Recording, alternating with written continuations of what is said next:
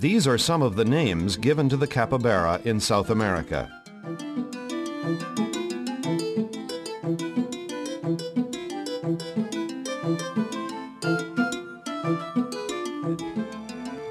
Without a doubt, the capybara is an uncommon animal, and its weight of more than 100 pounds makes it the largest rodent in the world.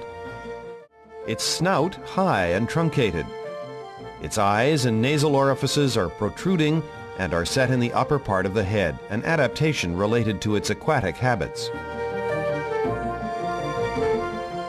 We distinguish the adult male by a hump on its snout. It is a cluster of glands whose secretion has a communication function, probably having to do with the animal's territory and status.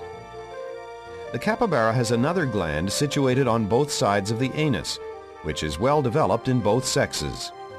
Its function has not been precisely determined, though it appears to be related to identifying the group's members.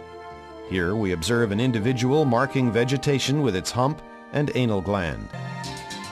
The newly born and very young may be easy prey for caracaras, vultures, crocodiles, anacondas, pumas, and ocelots.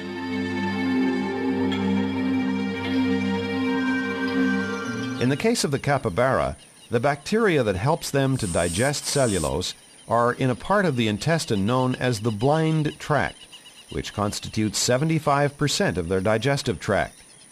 It is located at the end of the latter, and because of this, they must re-ingest their feces to take advantage of the work of their symbiont bacteria, a process known as coprophagy.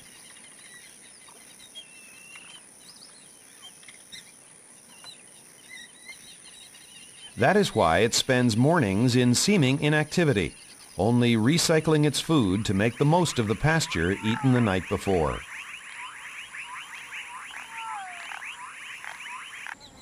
Capybaras live in herds, like other large herbivorous animals that inhabit open spaces such as tropical savannas. Theirs are not temporary or circumstantial associations, but very clearly defined social units. The group's females, about 5 or 6, though seemingly more passive, are the binding element of this small society. They share the rearing of the young by suckling indiscriminately any that approach them.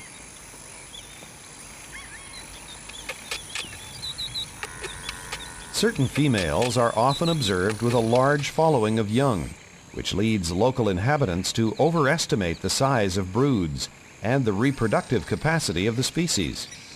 The gregarious instinct is so strong that at a given moment the young follow any adult in the group,